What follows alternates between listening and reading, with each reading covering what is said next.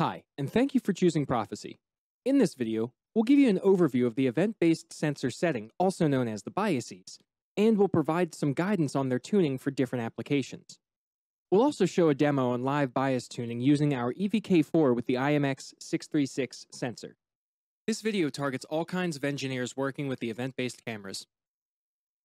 As a prerequisite, we do expect you to have one of the Prophecy EVKs or RDKs, and we also encourage you to watch the Introduction to Event-Based Vision Sensors video on our YouTube channel to get to know more about the event-based sensor and the basic characteristics which are impacted by tuning the sensor settings. What we'll cover is the need for the sensor settings, the sensor tuning at different levels, and the demo. Let's start with the first topic and see the need behind these sensor settings. These sensor settings, or the biases, allow you to tune the event-based sensor for the optimal function in different environmental conditions and for the best performance in specific applications. Tuning your sensor can be used to improve your data quality, for example, by improving the pixel sensitivity in the case of low-contrast objects, or to speed up pixels in case of high-speed motion, or to remove different types of background noise or active noise. Tuning the sensor settings will allow you to concentrate on the relevant information in the scene and only acquire the useful data containing the objects of interest and their motion, and excluding other useless data or noise, therefore simplifying the data analysis and processing. Tuning the sensor settings is also used to keep control on the data rate, optimize the readout, and keep a reasonable amount of data to transfer, process, or store. Here's an example of a scene that can be viewed by an event-based camera. In the scene, there's a lot of information and various activities happening. You can see that there are some low versus high contrast areas that could be addressed better by adjusting the pixel sensitivity of the contrast change. You can also see some low versus high speed motion that can be enhanced by adjusting the pixel latency or filtered out by using the low pass or the high pass filters. And you'll notice some light flickering considered as the electronic noise, and you can filter that out with the low pass filter. You'll also notice that the high versus low illumination shouldn't pose any problem for the event-based sensor, as it is inherently high dynamic range. Sensor tuning can be performed at different levels. At the pixel level, you can adjust the bias settings denoting the contrast sensitivity, the low and high pass filters, and the refractory period. On the sensor readout level, you can optimize the readout by setting one or multiple regions of interest, or non-interest. And on the digital level, by doing digital event filtering, for example using digital crop, anti-flicker, event filtering, event rate control, and event compression. We would like to draw your attention to the fact that if every pixel in the sensor array performs a change detection at the same time, then theoretically, we can reach several giga events per second. However, the capacity of the readout, for example on the IMX636 sensor, is limited to 3 giga events per second. And this is the reason why you need to control your event rate by concentrating on the most useful information without acquiring too much noise to optimize the work of the readout without saturating it. In addition, there could be other constraints imposed by a processing unit. For example, we could expect to process real-time only a few hundreds of mega events per second on a laptop and a few dozens of mega events per second on an MPU or an embedded platform. In this video, we're going to cover only the analog settings, such as the biases and the region of interest. Let's start with the bias settings, namely the contrast sensitivity biases. The main function of an event-based sensor is contrast detection. Each pixel detects temporal contrast changes autonomously and independently, as described in the Introduction to the Event-Based Sensor video. Here, we do a quick reminder of this process. An event is generated by a pixel when its comparator voltage crosses one of the contrast sensitivity thresholds, on or off, shown by pink and purple colors respectively. Once an event is generated, the pixel comparator voltage is reset to the reference value defined via the bias diff, and then the process of detecting a new contrast change repeats. We recommend to keep the reference voltage defined by bias diff unchanged. However, both on and off thresholds can be adjusted via the bias diff on, which will control the pixel sensitivity to positive light changes, or bias diff off, which controls the pixel sensitivity to negative light changes. Note that on the IMX636 sensor, All of the bias values are trimmed during a calibration procedure in the manufacturing process, and all default bias values are set to 0 in the Metavision software. Adjusting bias diff on and bias diff off allows the sensor to be more or less sensitive to contrast changes. As a simple example, a high contrast on this picture can be detected with a large contrast sensitivity threshold. However, a low contrast here requires only a small contrast sensitivity threshold to be detected. When adjusting contrast sensitivity biases, you need to consider the trade-off between the sensor sensitivity and the generated background rate. Here, we'll describe the effect of adjusting the contrast sensitivity thresholds. Decreasing your contrast sensitivity threshold means decreasing your bias diff on and bias diff off values in case of using an IMX636 sensor. Note that the relation between the contrast sensitivity thresholds and the corresponding biases will differ between the sensor generations. In this video, we'll mainly give examples for the IMX636 sensor. If you use another sensor, then we advise you to check the datasheet for your sensor. Some effects of decreasing contrast sensitivity thresholds can improve the pixel sensitivity. It'll also increase the background rate, meaning the number of events generated under the constant and static illumination without any activity in the scene. It can generate stuck on or crazy pixels. These pixels generate events much more often than other pixels. However, it will improve the pixel latency, which is quite advantageous for a number of applications. The effect of increasing the contrast sensitivity thresholds, meaning that on the IMX636 sensor, you'll increase the bias diff on and bias diff off values. This reduces the overall pixel sensitivity. However, it does decrease the background rate, and it will reduce the number of generated events, but it will deteriorate the pixel latency. Now we'll give some examples of adjusting the contrast sensitivity biases. As our target object, we'll use a circular pattern with gray level segments, and the pattern is rotated clockwise at a high speed. We'll show the data acquired by the sensor with 3 different types of settings: the default settings, a low contrast sensitivity threshold, and a large contrast sensitivity threshold. Under the default settings, the sensor detects all edges with all contrast changes in the pattern. You can also see some background noise visible. Now, using a small contrast sensitivity threshold to make the sensor very sensitive, the sensor detects all the edges with the contrast changes in the pattern, and the edges are very clear. However, as a drawback of this setting, the sensor generates quite a lot of background noise. Using a large contrast sensitivity threshold will make the sensor far less sensitive. The sensor starts missing some of the edges. There's no background noise in the data, and the event rate is much lower. As a side effect of this setting, the pixel latency jitter are higher, which makes the edges less clear. Now we'll look at the contrast sensitivity biases in various applications. Decreasing your contrast sensitivity thresholds to improve pixel sensitivity is mainly used in applications where you have low contrast objects or textures, or semi-transparent objects or defects, like in the example below with the semi-transparent low contrast defects on the surface. Increasing your contrast sensitivity threshold to decrease the event rate is used in applications where you have noisy environments and/or crowded scenes, like in the example below with loads of details in the city, or when you have high contrast objects. Now we'll move on to the analog settings, where we'll see the usage of the low-pass and the high-pass filters. The high-pass and low-pass filters allow you to control the range of frequencies detected by the event-based sensor, and they are managed via the biases. Bias HPF controls the pixel high-pass cutoff frequency.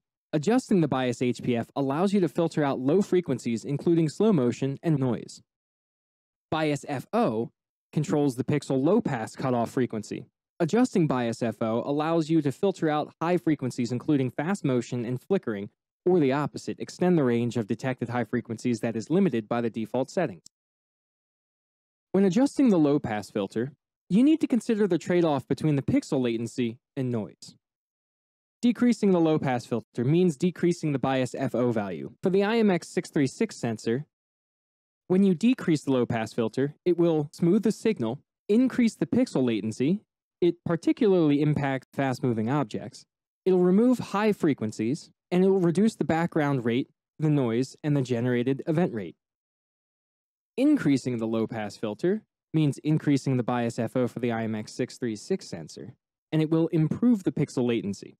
Latency does also depend on the light level. Low latency can be needed for fast-moving objects. This will expand the range of observed high frequencies, but it will also increase the background rate, noise, and event rate.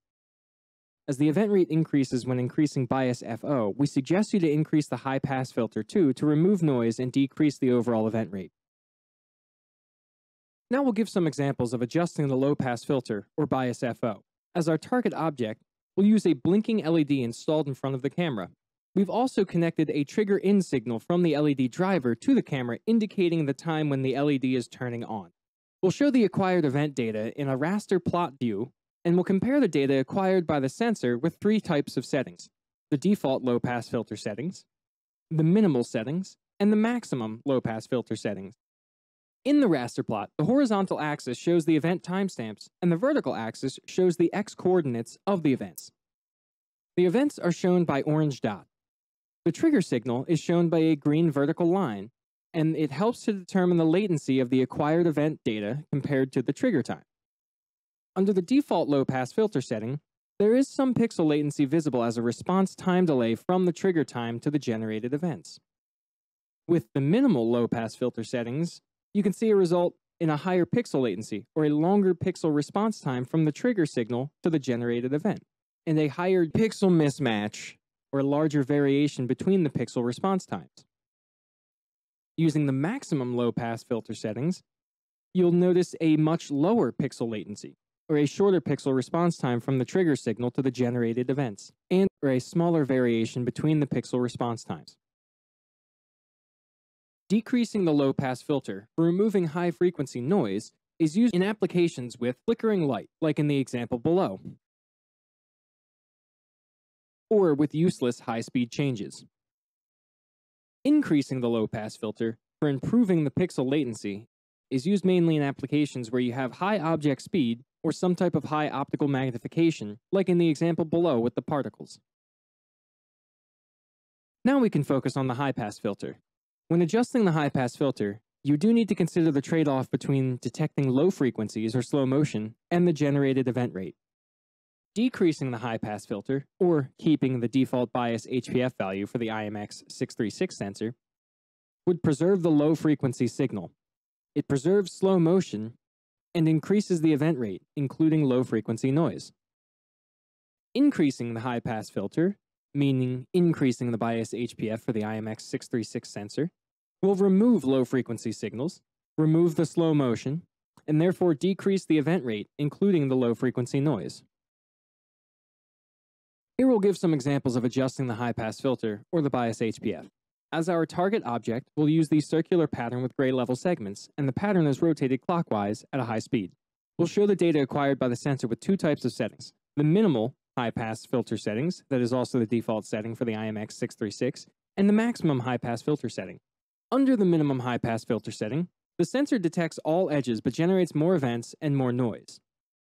Increasing the high-pass filter to its maximum value allows you to remove relatively slow motion in the center of the pattern or the low-frequency signal, and also generate fewer events and less noise. Decreasing the high-pass filter is used in applications with low-frequency signals or slow motion, or low noise, for example, under good lighting conditions or outdoor, like in the examples below with the walking pedestrians. Increasing high-pass filter is used in applications with high-speed motion when we already have increased the low-pass filter, for example, increased bias FO for the IMX636. Note that increasing the low-pass filter increases the event rate, and therefore we recommend to compensate for it by applying the high-pass filter to decrease the event rate. In the example below, we did it for the particle falling at the high speed. Or you can also use it in applications with high event rates or noisy environments. Now we're going to see the usage of the refractory period bias. The refractory period controls the pixel refractory time, or the dead time, during which the pixel does not detect contrast changes. When adjusting the refractory period, you need to consider the trade-off between the pixel availability and the generated event rate. Decreasing the pixel refractory period, meaning increasing the bias refractory for the IMX636 sensor, will increase the number of events triggered by the same contrast change. In the data example below, the refractory period is short, that allows you to generate more events for the same contrast change. It also simplifies signal tracking due to acquiring more events over time.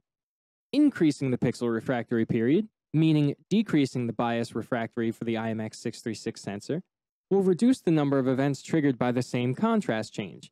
In the data example below, the refractory period is long that results in generating fewer events compared to the corresponding plot on the left, and therefore a lower event rate. It can be used to remove one polarity for periodic high-frequency signals. In the data example below on the right, the refractory period is long and thus the pixel detects only one rising edge of the signal without detecting the falling edge. This technique can be used to skip one polarity in case of a periodic high-frequency signal for which the frequency is stable and known. Now we'll give some examples of adjusting the refractory period. As a target object, we'll use a circular pattern with gray level segments, and the pattern is rotated clockwise at a high speed. And we'll show you the data acquired by the sensor with 3 types of settings: the default refractory period, a short refractory period, and a long refractory period. Under the default refractory period setting, you can see that the sensor detects all edges. Under the short refractory period, this results in multiple edge detection. It also generates more events and more noise. The long refractory period results in generating fewer events and less noise. Decreasing the refractory period to improve the pixel availability is used in applications where you have high object speed or you have a need for high-speed tracking, like in the example below with the particles moving at a high speed. Increasing the refractory period to decrease the amount of generated events is used in applications where you have an extraordinarily high event rate, or you have the need of a single polarity, like in the example below with the laser scan that can produce high event rates and in some cases require only a single polarity to track. Now that we've finished with the bias settings, we're going to see the usage of the region of interest or non-interest. In the event-based sensor, each pixel can be set in one of 2 states: active, meaning producing events on detecting a contrast change; reset, meaning that the pixel doesn't perform any detection, it does not generate events. Pixel states can be set via a region of interest that defines the only active area of the sensor, or a region of non-interest that defines the inactive area of the sensor. In the examples here, we show active pixels in light blue and the reset pixels in yellow. The objectives of using ROIs or RONIs are focusing on a region of a scene and not the full field of view, reducing the overall event rate, limiting your dynamic power consumption, simplifying and optimizing the readout of the sensor. The readout processes events from the same row in parallel, therefore reducing the number of active rows optimizes the readout. One or several ROIs or RONIs can be defined. When using an ROI or RONI, a trade-off between the number of active pixels and generated event rate should be considered. Here we'll show some examples of configurations of ROIs and RONIs. Active pixels are shown again in light blue and reset pixels in yellow.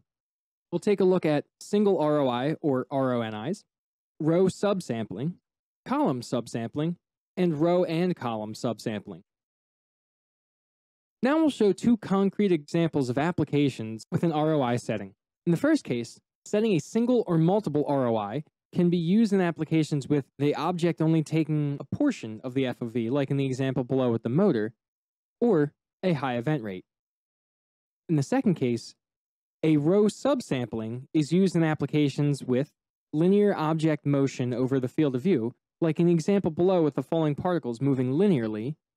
Other possible examples can be objects moving on a conveyor belt, surface inspection with linear motion, and high event rate. Now we'll do a demonstration on the bias tuning for the IMX636 sensor using the EVK4.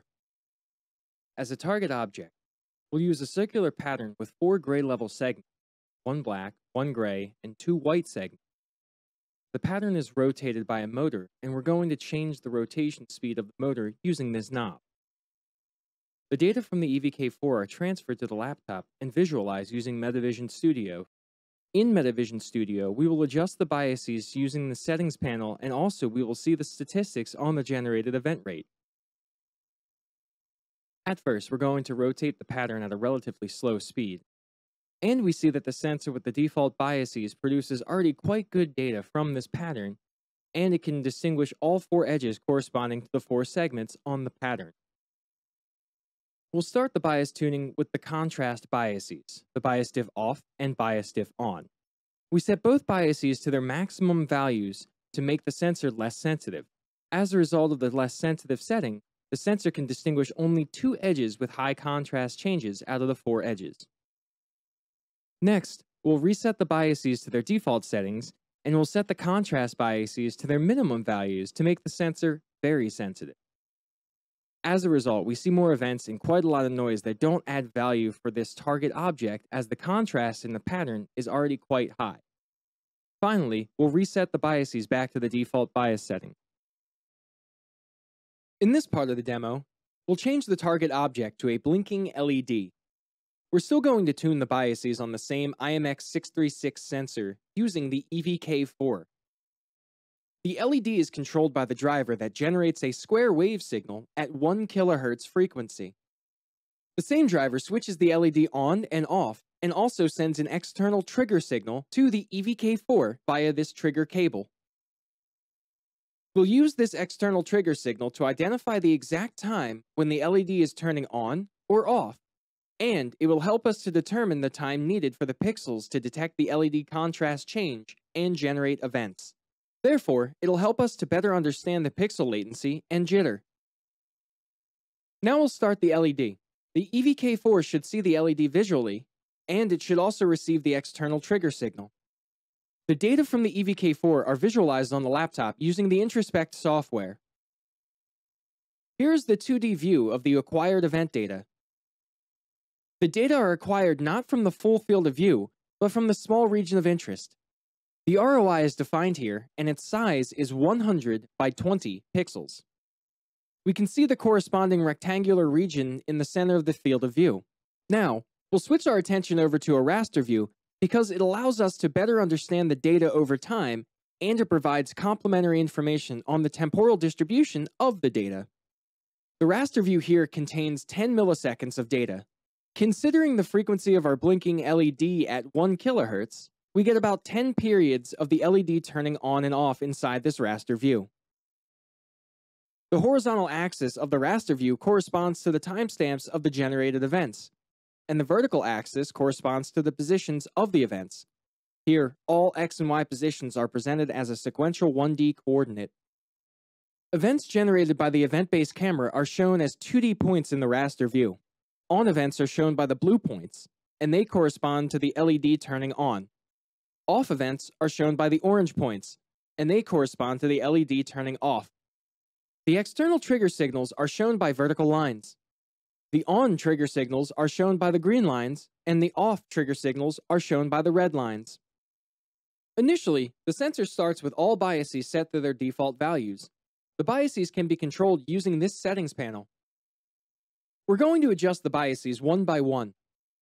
We'll start with the contrast sensitivity biases, bias diff on and bias diff off. We'll increase both of these biases to make the sensor less sensitive. And at some point, the sensor doesn't detect the LED anymore because the sensor settings are not sensitive enough to detect the LED on-off contrast change. We'll reset the biases to their default values, and the sensor detects the LEDs again, and we can see the generated events once more. With the next test, we can make the sensor more sensitive, but as it doesn't bring us any more information, as the LED signal is already well detected with the default bias settings. Thus, we can reset the biases back to their default settings. Now we can look at the effect of the bandwidth biases. We'll start with the low-pass filter, bias FO. We'll decrease the bias FO, which results in removing high-frequency signals. At some point, the sensor doesn't generate events for the LED anymore because all events are filtered by this low-pass filter. When we reset the bias FO to its default value, we can see the events return. Let's do another test by decreasing the bias FO a little bit to some intermediate value without removing the events completely. We can see the LED, but the data are very noisy. If we zoom in, we can see that the events are widely spread over time. The pixel latency can be seen here as a distance from the trigger, the vertical line, to the generated events, and the pixel latency is quite high here. The pixel mismatch can be seen as a variation of the pixel's reaction times over the horizontal axes is also high. Once we reset the bias FO to its default value, the pixel latency becomes much smaller and the signal looks much better. If we increase the bias FO, the pixel latency decreases, especially it's visible for positive events. For negative events, we see some noise. If we reset the bias FO to its default value, the pixel latency becomes higher. It's not a large change as the default IMX636 sensor settings are quite fast and the default bias FO value is already high. But there is still some difference in pixel latency and jitter that can be visible. Next, we'll adjust the high pass filter, the bias HPF. By default, on the IMX636 sensor, the high pass filter is off. We'll increase the bias HPF value, which activates the high pass filter, and we can see the low frequency noise is removed. However, the signal is preserved. We can also mention that there is a difference in the event rate. For example, the current high bias HPF value produces the event rate of about 5 million events per second. If we reset the bias HPF to its default value, then the event rate increases to 6.5 million events per second. Finally, we can move on to the advanced biases, and we're going to adjust the refractory period. This bias defines the refractory time during which a pixel doesn't generate events.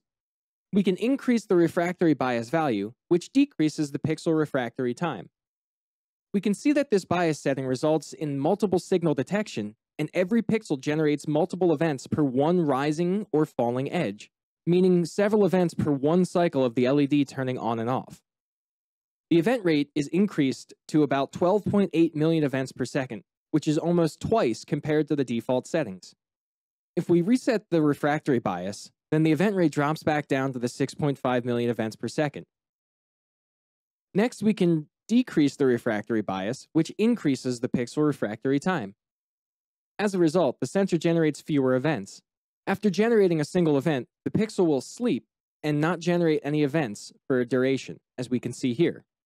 This setting removes a lot of noise in our case. The event rate also drops to about 2 million events per second. Now we can return back to our initial settings, and we can reset all of our biases to their default values to remind you of the initial data. We hope that this demo gives you some insights on the effects of the bias tuning and helps you to be able to understand how to tune your sensor for your application requirements. To summarize, our basic guidance on tuning the event-based sensor settings for your applications includes the following steps. First of all, assess the data visually. You can use any viewer, for example, Metavision Studio, and see what are the issues and what do you want to improve in your data. You can optimize your setup by adjusting your focus, ensuring that you will see the object well. You can check out our training video on focusing the event-based camera if you have any concerns or questions. Select the right illumination. You can also adjust the sensor orientation to optimize the readout. After you've optimized your setup, now you can adjust the sensor settings. Firstly, select your ROI or RONI to concentrate on the part of the scene and to reduce your overall event rate. Next, you'll tune the biases. Now, while there are some suggestions on what to tune first, there is no specific right or wrong way to tune your biases.